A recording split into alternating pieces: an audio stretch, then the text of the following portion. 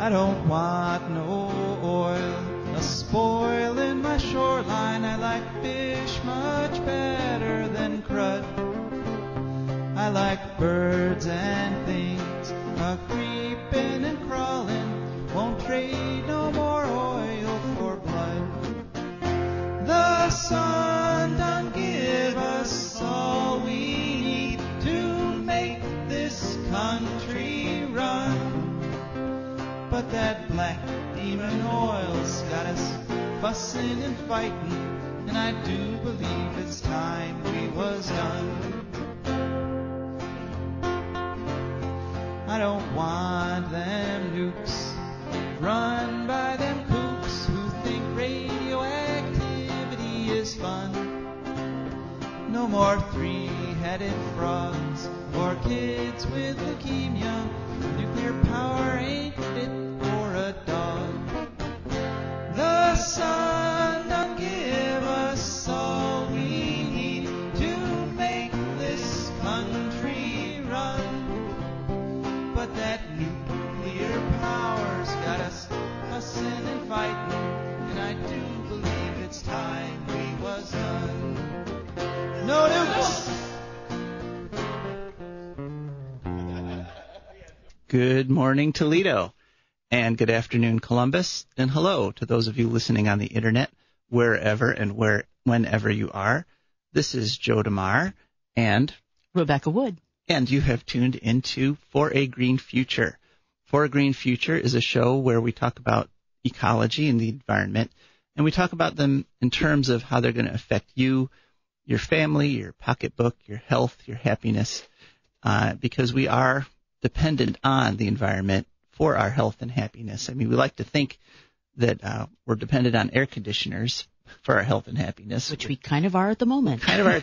But behind that, there's the environment. You know, you could have a great air conditioner, but, you know, if you're on the moon, for example, it's not going to do you any good because there's no air to cool. So, and I brought up the moon because yesterday was the 50th anniversary of the moon landing, and we're going to be talking about that a little bit at 866-240-1065. You can call in with your memories of that amazing event 50 years ago if you have them. And it's a good show. We have a special guest. Jim Witer is going to be calling in at about 8:15, and Jim Witer works for the Wood County Park District, and he leads hikes that are health hikes that get people the health benefits of being out in the woods and being out in nature. And so we're going to be talking a little bit about that mind-body-nature connection. So that should be interesting. That's at 8:15. Then we'll hear from our terrific sponsors. And then we'll have a little bit of an update about House Bill 6. Some very significant things happened this past week. And then we're going to talk some more about various things that are happening in the environmental news. And hopefully at some point we'll hear from you guys at 866-240-1065. But right now, the beginning of the show, we're going to be talking about yesterday was the 50th anniversary of Neil Armstrong's walk on the moon, on the moon landing. And I guess I can admit this, I'm 57 years old. And so I was 7 years old when this happened, doing the math. Luckily, I can still do math, even though I'm 57. And it was just an amazing time for not just America, but for the world. Do you have any memory? I don't know if you... A little bit. I was born in 1966, so I was, 2 or 3 then? Mm-hmm. Okay. Yeah. I remember seeing it. I remember the grown-ups were all excited, and I thought it was really, really boring because it was just this grainy footage of, this little guy and some machinery against this blank white background. And I was like, so what? I want to go... When is cartoons coming on? Great. I'm not sure I saw a documentary at the museum last summer. The museum was doing a lot of outdoor movies projecting on the wall of the glass pavilion, and they did one about this anniversary of the space landing. And I think the thing I really loved about that was that you got to see the astronauts playing a lot. They were hopping around like bunnies and, doing, oh, look, if I'm in zero gravity, I can flip over and over and over. And I guess I'd always thought of, astronauts as very serious, military, vaguely athletic people, and they were just being goofy, and I love that. Yeah, there's a lot of goofiness in the astronaut corps. I mean, you don't think about it, but it's definitely there. And in fact, I rewatched the landing video last night on NASA's YouTube channel, and I had caught something that I had missed all the other times I've listened to it, and that is at one time Armstrong went off camera to go get some rock samples, but he kept talking, and at one point he just casually mentioned, "Wow, you could really throw rocks a long ways here on the moon." So, oh, that's great. Yeah, he just stopped taking his samples and just, whipped one, and who knows how far it went. 1/6 Earth gravity, it probably went like the length of 2 football fields. I don't know.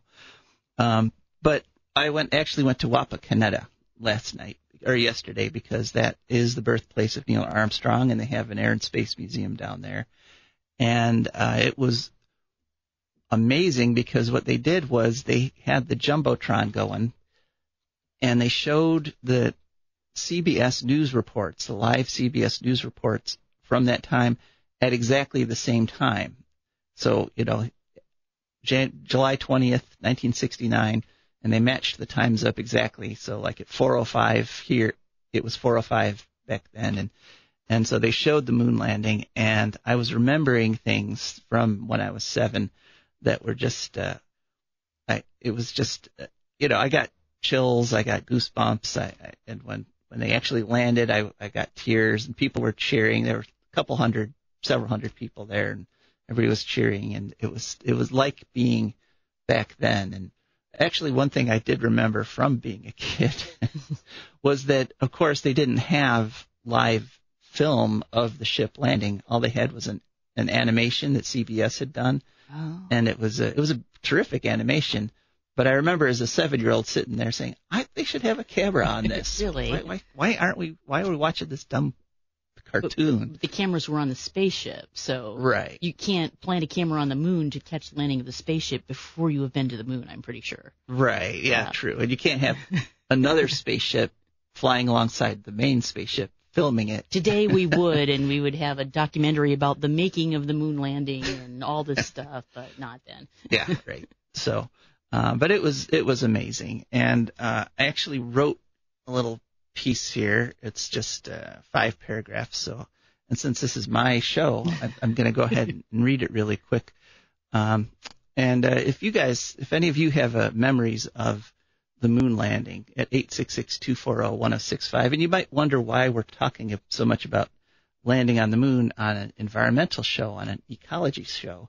Well, that's what this little essay that I wrote is going to see. It's going to show the segue. It's going to make a lot of sense. All right, so here we go. Yesterday, was the 50th anniversary of the Apollo moon landing. Even though I was only 7 at the time, the experience deeply moved me, as it did everyone living on Earth. I knew all the acronyms that NASA used, like LEM, Lunar Excursion Module. I also knew all the complicated steps and stages of the flight, and was able to follow along the whole journey. It's difficult to convey to this generation just what a miraculous and wonderful experience the moon landing was for the entire human race. Yes, it was a product of the Cold War. There was an ideological battle being played out all over the globe to prove that elected democracy was a better way of governing ourselves than communist dictatorship. But when we actually won the race, when we actually got to the moon, it was the entire human race that shared in that success. Everyone everywhere was transfixed by the sight of 2 men matter-of-factly achieving what had only been the most outlandish fantasy for tens of thousands of years. From the Apollo missions came the Earthrise photos. These were photos that showed us that we are all living together on a beautiful, tiny little sphere, spinning all alone together in an unimaginably large universe.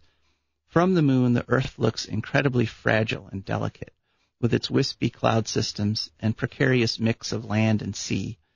We now know that it is.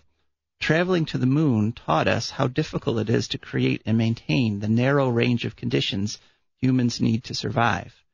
Temperature, the mixture of gases in the air, water, food, having to create the systems that provided these things to the astronauts, even for a few days, required the combined expertise of tens of thousands of people and incredible amounts of resources. It's no coincidence the Environmental Protection Agency was created a few years later. The moon landing brought us together in a way nothing ever had before. The United States did not claim the moon as its territory. It was incredibly important that Neil Armstrong stated that we had come in peace for mankind, and not for the benefit of any one group of us. Even though we were then, as now, embroiled in wars and many other kinds of conflicts, for that moment we realized that we were all one race. That awareness was reinforced during the Apollo 13 missions, when we were united again in praying for the safe return of the astronauts in danger of dying in space. So, I grew up blessed and cursed with the knowledge that we, as a race, can do almost anything we set our mind to. We can provide food, shelter, and education to everyone on Earth. We can prevent the destruction of the planet and the death of our beautiful biosphere. Humans can colonize the moon and Mars. We have the intelligence, technology, and determination. Let's do it. So Definitely. This one poet friend of mine, Arnie Kester, has this wonderful sort of a lengthy prose poem that he does about that, the connection between Earth Day and the moon and everything. Mm-hmm. Yeah. And I saw you give me a thumbs up there, Rebecca. Thank you. Yeah, Couldn't everyone hear that? But yeah, very. Yeah. So, what do you think? Do you remember the moonshot? Do you agree that the moonshot was something that sort of proved to us how fragile life is and how important it is to protect it? One other thing they had going at the Wapakoneta was they had NASA TV going, and so they had Vice President Pence's speech on the moonshot that he gave. The following program is paid for by Michael Gonzalez. The opinions expressed are solely those of the host and not those of Cumulus Media. Michael Did not pay for this show. And it's not his fault. No, Michael Gonzalez actually pays for the next half hour, or the next hour. He'll be on probably at 9 o'clock with the cheap seats. So those of you waiting anxiously for sports to come back, don't worry. It's just 45 minutes off or so. But my point was that Pence was there, and he was giving. I only caught part of his speech because it was hot and it wasn't really worth standing in the sun to watch that. But it's kind of like he was doing. It's almost as if he read my essay and and said the opposite. Oi. Yeah, because he was saying this was an American achievement, and America was first, and America. And because we're not human beings, we're just Americans. And I was wondering, wasn't he there? Yeah. Which moon landing did he watch? I mean, I those of us who actually saw it, we were humans that day. Everyone on the planet, people were watching literally all over the world. They were showing shots of people in huge crowds watching it on giant screens in Paris and the Vatican and China, and literally everyone in the world was involved in that. And it was something good that the human race had done with technology at a time when we were trying really hard to destroy ourselves with technology. Right. There was some wisdom as well as just book learning and tinkering going on there that we're good at. Right. Yeah. And so so I was very disappointed with Vice President Pence's Apollo. The viewers are missing my eye rolling too, aren't they, Joe? They are, but it's impressive, I have to say. Okay, well, we are at 8:16, and I see we have a caller on the line, and our able technician is picking up the phone as we speak, and I'm assuming that this is our guest, Jim Witer, so we will shortly be talking to him about the connection between nature and health. And, the astronauts were up there. They were about as far from nature as you could get. Our technician just threw up his hands. Wait a minute. The lights were blinking. All right, so if Jim Witter's listening, Jim, just try again. Just call right back again at 866-240-1065, and we will be talking to you shortly. Actually, Rebecca, I'm going to send Jim a little text message, so if you could take over the mic. Okie dokie. All right. Yeah, I had questions written down to ask Jim. I don't know. I don't know if it's true or not. I haven't looked up the science, but I think maybe that thing might be true about how if you walk on grass, it's supposed to be good for you and do something great for your electrical flow in your body or your depression or something. I don't know. I like walking on grass. It feels good. It feels like a nice massage, whereas when you're walking on grass in shoes, it kind of feels like you're fighting it, because your shoes aren't made for that and it's not fun. But if you take them off and walk across the courthouse lawn, for example, then it feels nice. It feels like something you'd pay for even. So I always like that. Well, I think that was widely publicized in that movie Pretty Woman, in that one scene where the guy's walking on grass barefoot and he just became a whole different person. Exactly. Yeah. It changed his entire outlook. He stopped focusing on money and started focusing on instantly Julia Roberts, Okay. We do have a caller on the line, and our able technician is talking with him, and I get a thumbs up here. Jim Witer, are you on the line? Yep, I'm here. All right. And did I pronounce your name correctly? Yeah, you got it, Jim Witer. Okay. Well, Jim, thanks for joining us here on For a Green Future. And could you just tell us a little bit about yourself in terms of, who you officially are and so forth? Yes. So I am the program coordinator at Wood County Park District. So really it's a naturalist kind of nature education, just with some more administrative duties layered on top. But basically, I'm a naturalist and in charge of, coordinating the programs, and that's everything from public programs to scout groups, school field trip visits, garden clubs, any kind of other kind of folks who are interested in coming out and learning about the natural world, about what's going on at the park. Ah, cool. Well, and in the interest of full disclosure, I would say that Wood County Park District is one of our sponsors here on For a Green Future, and we'll be hearing a little more about that at the bottom of the hour. But I brought you on to talk about a very specific topic, and that is the whole body-nature connection, the whole health and nature connection there. I think that it seems like research is showing that this is actually a very important thing for human health, is to get exposed to nature on a regular basis. Is that true? Yeah, it is, and it's interesting that people have kind of, intuitively known this maybe for a while, but it's kind of like hard to grasp. It was one of kind of those, tree huggery kind of things. Oh yeah, those tree huggers, going out in the forest, walking around. But we don't discourage tree hugging on For a Green Future, but I see your point though. Yes, go on. If the urge strikes you. And we do at the course of the Wood County Parks too. We're all about tree hugging, but in trying to kind of connect it for people who are not, who are always trying to reach out to, and maybe folks are just a little bit more, show me the science. You got this, I feel good, but what's it all about?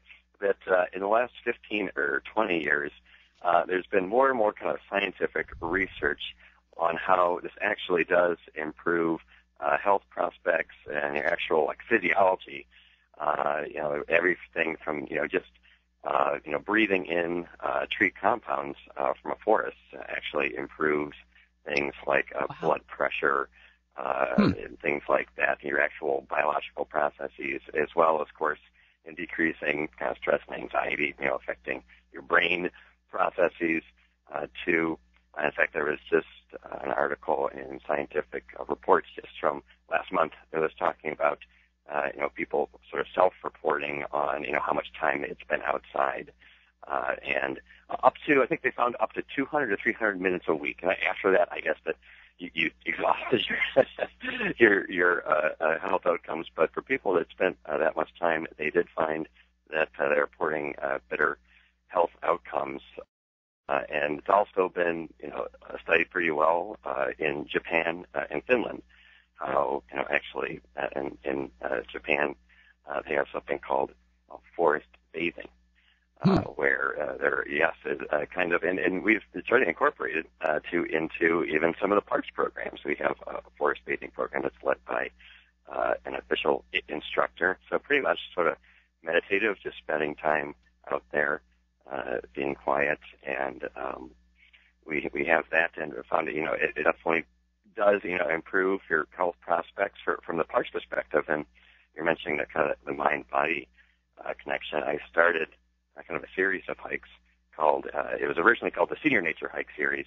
And I know some folks that readily identify seniors. Yep, that's me. I'm a senior. And other people are like, I will never be a senior as long as I live. Don't call me that. So I changed it to hiking for health. The idea was, a lot of people, maybe some of more we call them are passive users. They're not coming to a program, but maybe they're walking or running, walking the dog, just kind of moving around the park.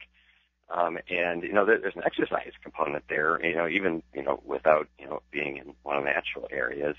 And so getting outside, of course, just plain exercise.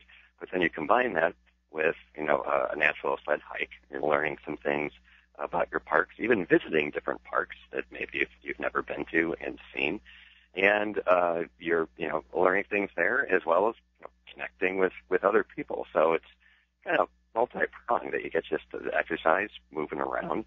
You're out there, in the woods, enjoying that kind of therapeutic effect. You're learning some things. Maybe, hopefully, I'm telling you some things that they're interesting to you and keeping your attention and are useful and meaningful. And then, just talking to other people, talking to the program leader, and kind of a social connection there. So I'm trying to check a lot of boxes off there.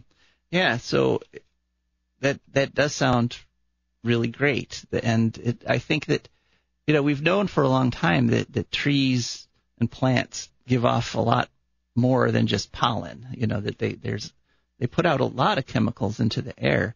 And, when you go past a field of clover and you take that deep breath because you can smell the clover. And so now it's turning out that those things actually have a physical impact on us. It's not just, oh, that's kind of nice. It's like it really not only makes you feel better, it actually makes you more healthy to get exposed to it. That's really incredible information. Yeah, it is. And when they've started studying these things, they find that kind of some of those larger areas, if you can't do anything else other than kind of be in your backyard, then you can do that. That's good. But they've even compared kind of exercising in an urban environment, which is good. You want to do that when you go out and exercise wherever it might be, is a good thing. And then they compared that though, exercising in an urban environment into exercising in more of kind of a nature preserve or somewhere just a little bit more wild, kind of out with a lot more woods and trees, natural habitats, and found that there is an increased benefit from exercising. Like we see a lot of folks at the Wood County Parks exercising in natural areas. And so that's kind of interesting too. And also, I've had a couple conversations with some people. I know that I think there's more and more of a movement to kind of always think about kind of, natural areas that it's good to get out in those. And then our urbanized environment, we've kind of, let those go. Okay, well, this is the nature's out there, and our downtown areas and urban areas. It is what it is. It's kind of lots of concrete and parking lots and buildings. But some cities have tried to do more in kind of your urban forestry, trying to have more green spaces just within your city. Of course, one of the most famous examples is Central Park there in New York City, and often hear about what a neat place that is right there in one of the largest city in our country. But talking more and more about trying to green our cities, and even there is a great organization here that tries to plant more trees, that's encouraging people to plant trees, called Tree Toledo, that just trying to get more trees, and like you mentioned, ecological benefits of trees, all the way from impacting our health to taking up some of that urban pollution, and even pollution wherever, maybe even out in the parks. Well, that's all a good thing. Yeah. Yeah, I this is all very fascinating, and I've often thought that New York City couldn't survive without Central Park. I've often thought that if it weren't for Central Park, people in Manhattan would just simply go insane and be unable to function. I just wanted to clarify one thing though. When you were talking about forest bathing, that doesn't actually involve disrobing, right? I mean, I guess in soap maybe. This is a good question. You're right. It doesn't. Okay. At least the way that we do it at the Wood County Parks. No.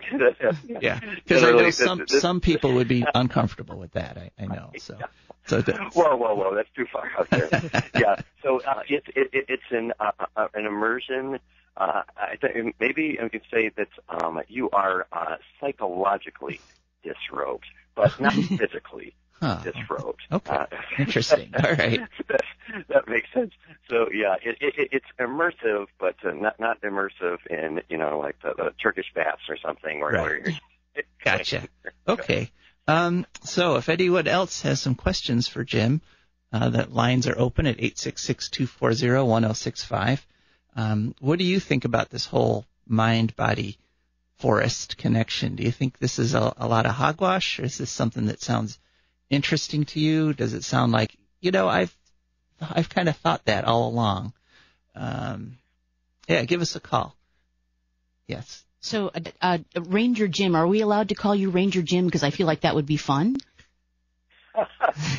You can call me Ranger Jim. We say like at the county parks, because everyone, to most visitors, everyone's a ranger, and so at the national parks, pretty much everyone is a ranger. You have like your law enforcement ranger, your naturalist ranger, your habitat ranger, stewardship habitat. So at the parks, we're naturalists. Our rangers are not called the park police. They do the law enforcement, patrolling things. But let's go with Ranger Jim. There we go. Yeah. So what are some of the ways that you encourage people during the forest therapy to kind of open their senses, get more out of it, the experience, than just, the standard slap on your earphones and race walk over the asphalt part of the park procedure? Yeah.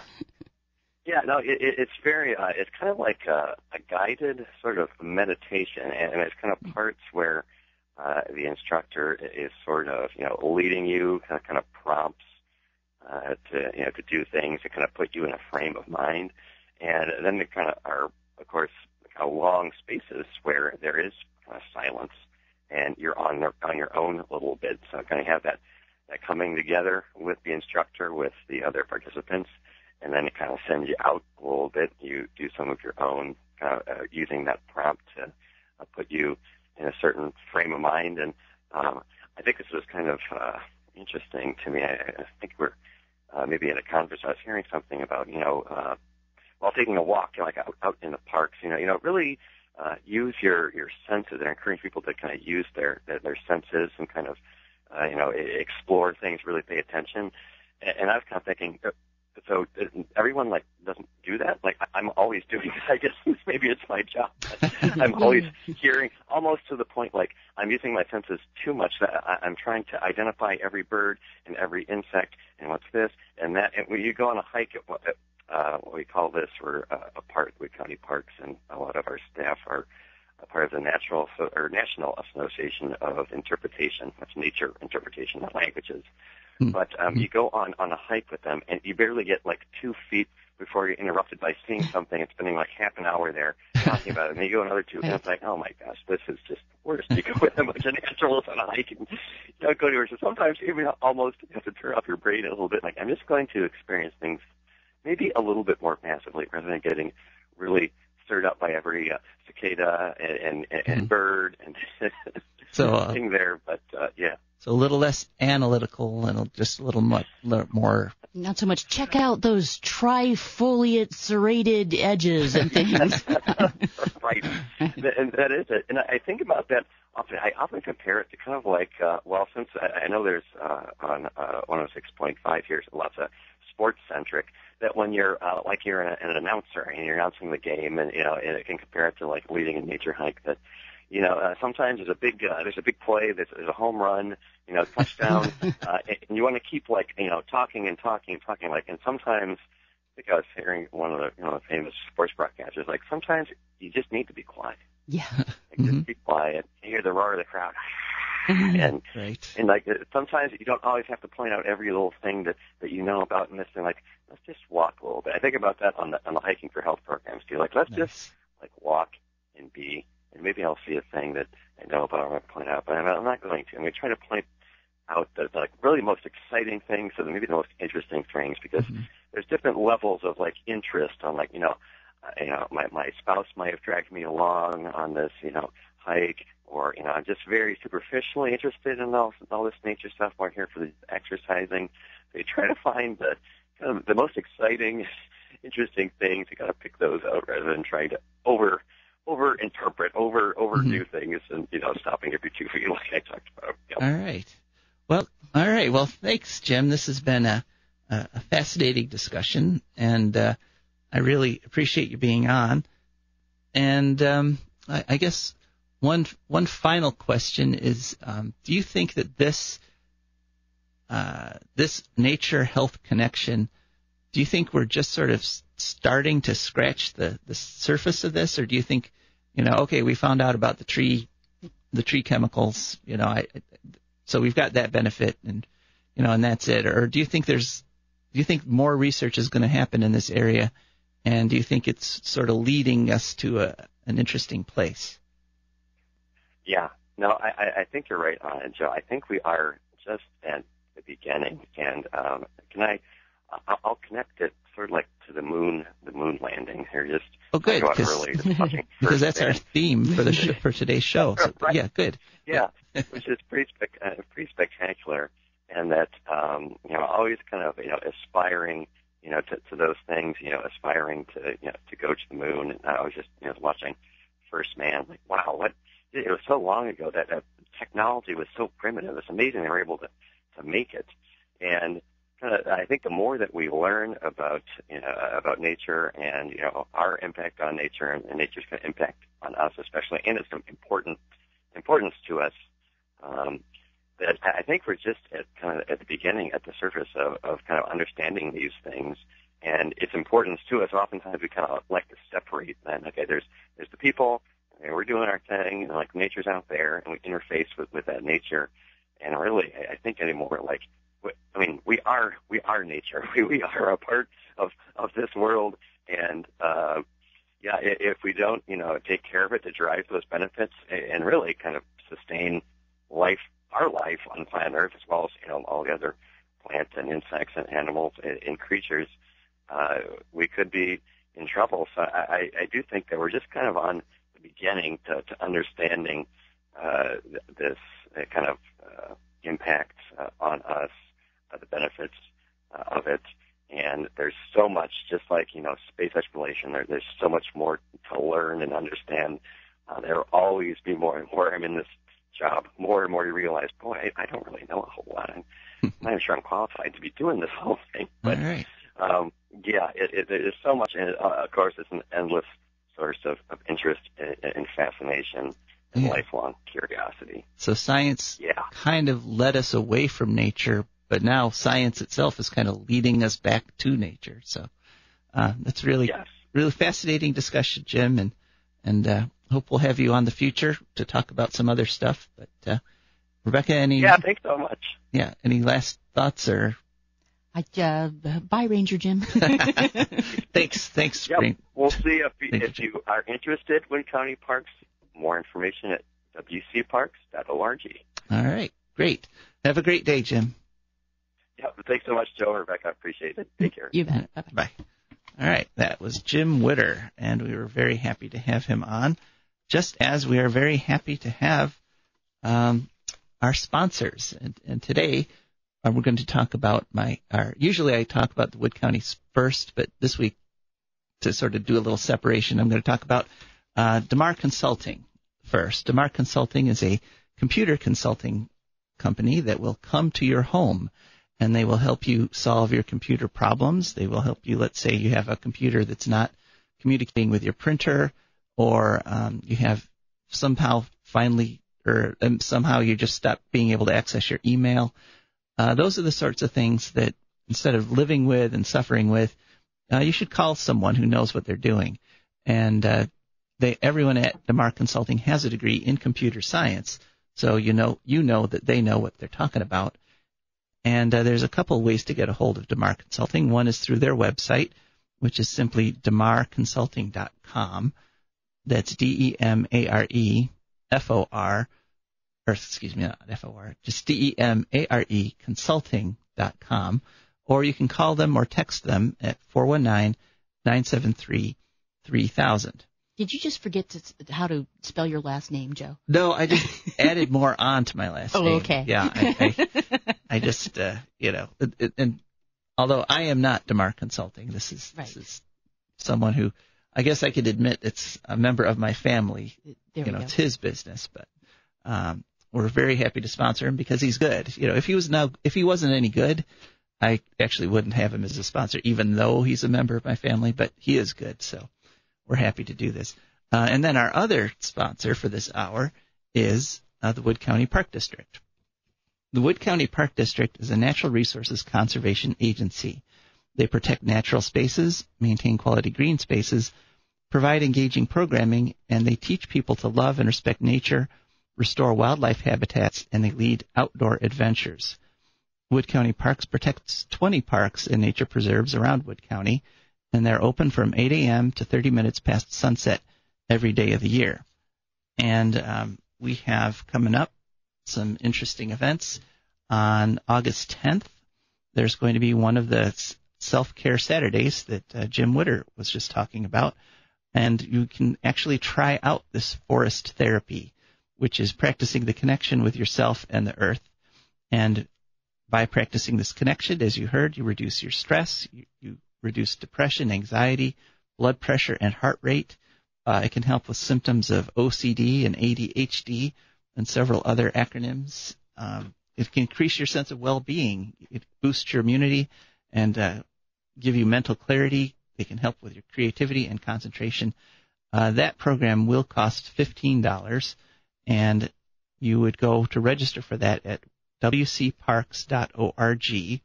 That's wcparks.org, or call the Wood County Park District at 419-353-1897. And then if you don't have $15, there's going to be a very similar event, August 23rd, from 10 a.m. to 11:30 p.m. at the Black Swamp Preserve. And that, again, you would join a naturalist for exercise and the wonder of watching seasonal changes. These hikes offer a true mind-body connection. And sign up for 1 week, or there's two of them actually happening on August 23rd. One is going to be at Otsego Park, and the other is going to be at the Black Swamp Preserve. So whichever of those parks you like better. And again, you register at wcparks.org, or you can call the Wood County Park District at 419-353-1897. So thanks to all our sponsors. All right.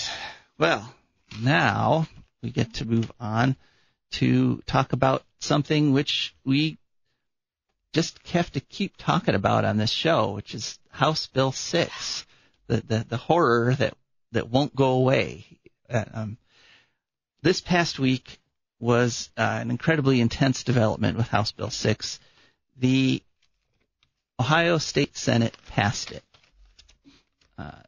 It went past 19-12, and 3 Democrats voted for it amidst all the Republicans.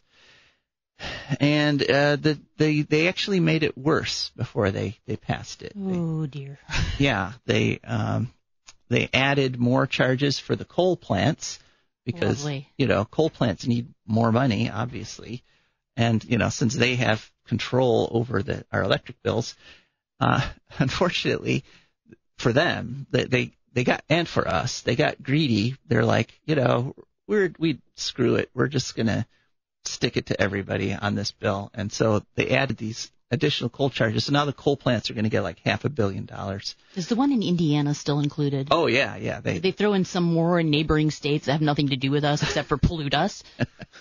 Not yet, but, okay. But, who knows?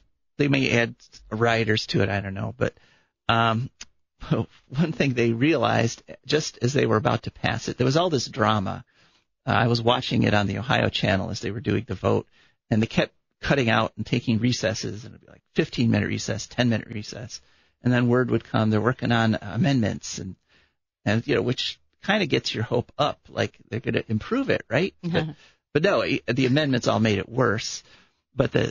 And then one really dramatic thing that happened is when they actually did the vote, when they came back from the break, where they were showing, Ohio Channel was just showing that picture of the State House, and all of a sudden they're showing people and gavels and roll calls, but there was no sound. So there was no actual audio as the vote itself was taken. And that was and apparently the power went out in the State House just as they started debating House Bill 6. Because the nuclear industry is doing such a wonderful job. Right. So all this stuff happened, but apparently the most dramatic amendment that got put forward was from a call from the governor. Governor DeWine called down to the Senate because it turned out that they kept adding more charges for the nukes and the coal, and the Republicans' whole justification for this, the one rationalization that, no, what we're doing really does make sense, and it's not just us being super corrupt and bought out by First Energy.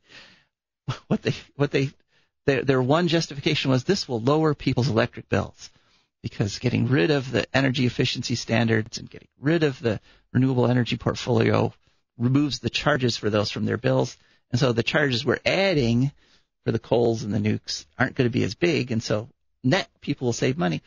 Well, in the final version, they added so many charges that it turned out people's electric bills are going to go up. They're actually now charging more to bail out the nukes and the coal than they were to give us renewable energy and energy efficiency. Yeah. And so the governor called down and said, you guys, this is going to take effect in 2020 during the presidential election year. He said people are going to be, up in arms because they're going to see their electric bills going up to pay for nukes and coal, and we're going to be asking them to vote for our candidate for, and so. But the nuclear energy industry said to do this, so right, well, even though it's dumb. So they were caught between a rock and a hard place. Oh my! So you know what their solution was? That this dramatic last-minute amendment, the increase isn't going to take effect until 2 months after the election. Well, that's really great that they're focusing so much on the public good and the interests of their constituents. Right, as Don't poor, you think that's right? Clearly their primary consideration. Yeah, I know. And during the hearings, I told them, if you're really concerned about people being able to pay their electric bills, why don't you raise their minimum wage? There we Give them a little more money, and then they can pay their electric bills and don't have to worry about saving this $1.50, which was, saving Ohioans billions of dollars because of increased efficiency. Yeah, which in this weather, if you got to choose between food and your air conditioning stay on, I'd go with the air conditioner, frankly, and that choice will get made by some people. Yeah. Well, and so it passed the Senate, the amended version that had DeWine's fingerprints all over it, and and then they sent it back to the House to immediately vote it into law. But by this time, it was Wednesday night. It was like 7, 8 in the evening, and a lot of the lawmakers had already gone home, and so they didn't vote on it. And so they scheduled the vote for August 1st. So now, because the House, even though this is a House bill, it passed the House once already, the Senate passed a version which is so different, the House has to reapprove it. Okie dokie. And so now we're back in limbo where it's been approved by one house. Now there's all kinds of rumors flying. Some people are saying it didn't get voted on because Householder no longer has the votes. That people have been taking so much heat from this. Apparently, I've heard from House of Representatives, people that have made public statements that the calls have been 4-1 against House Bill 6, and that the phones have just been ringing off the hook for months now. And so it's possible that some lawmakers who voted for it the first time in the House have gotten cold feet and may not vote for it the second time. That's one possibility.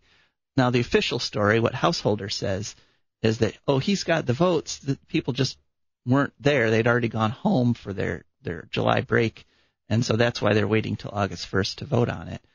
It's not because we're trying to, coerce more people and give them bigger bribes or whatever. Yeah. But Householder is a liar. Yeah. So there is a good chance that this is now still in threat, and that it may actually again not pass. But the viewers are missing my wicked crocodile grin, aren't they, Joe? Yes, they are, and some more eye rolling, some impressive eye rolling yes. too.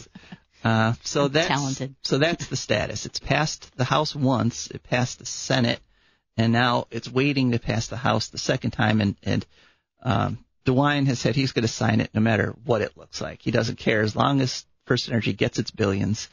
He's there with his pen. In fact, I think he's going to be waiting outside the House chamber with a pen in hand, ready to sign it as soon as it's printed off. Because we elected a walking garbage fire, governor. Well, that's an opinion, and a little, yeah.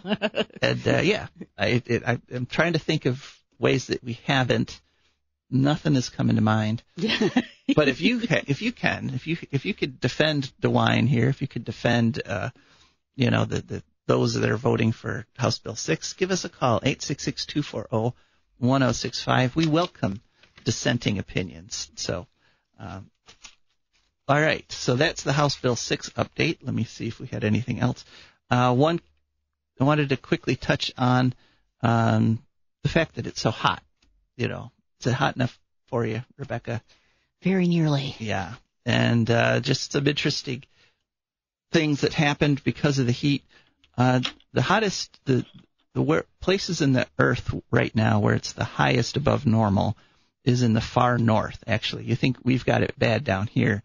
Well, in places that it's never been 90 and 100 degrees, now it's getting up to 90 and 100 degrees. And one story that didn't get covered much, this past week, 54 people in Quebec died from the heat. Oh, dear. Yeah, and Quebec is really far north. It's way up where the Hudson River meets the Atlantic Ocean.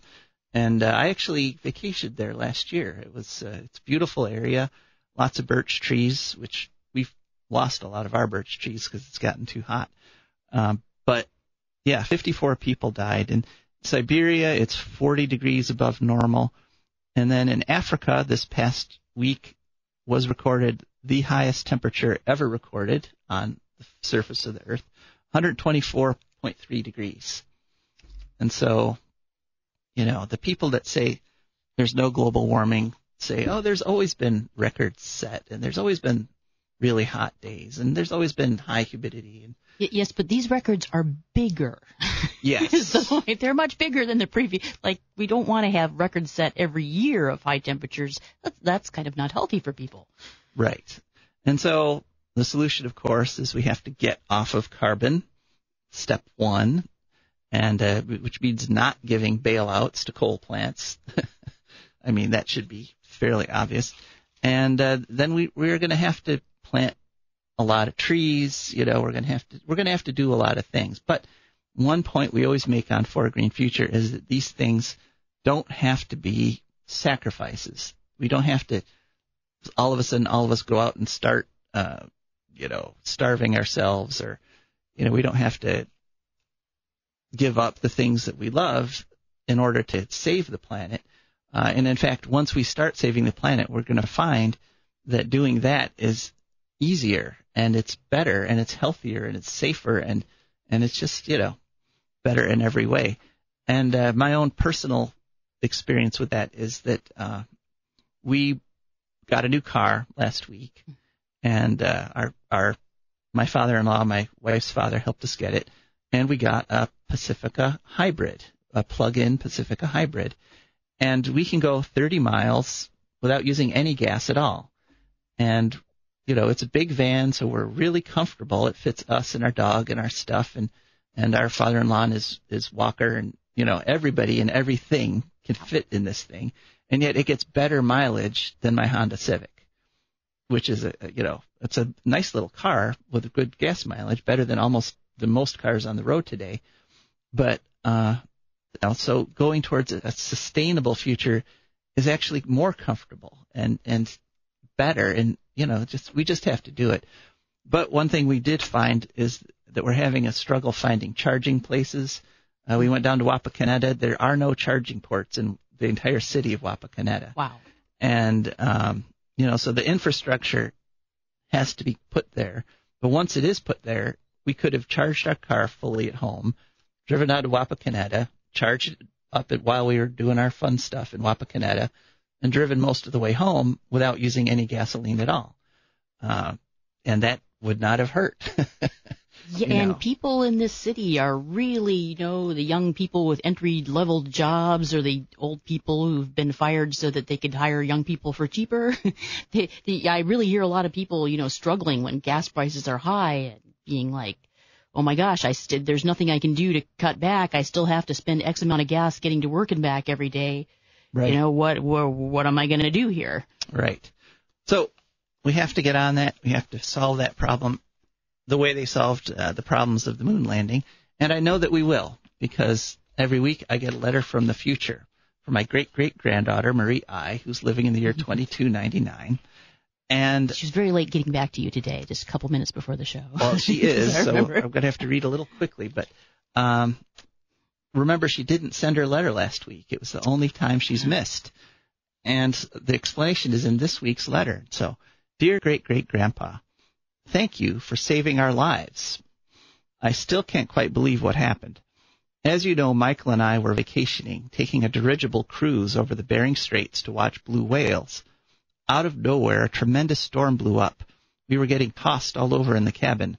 I wedged myself down between two seats that were bolted to the floor and saw one of the observation windows cracked by huge hail. The captain decided to try to get above the storm, but as he was pushing the dirigible up, it started getting coated by ice. Next thing I knew, we were diving back down, and I could see nothing but the churning ocean through the cracked window.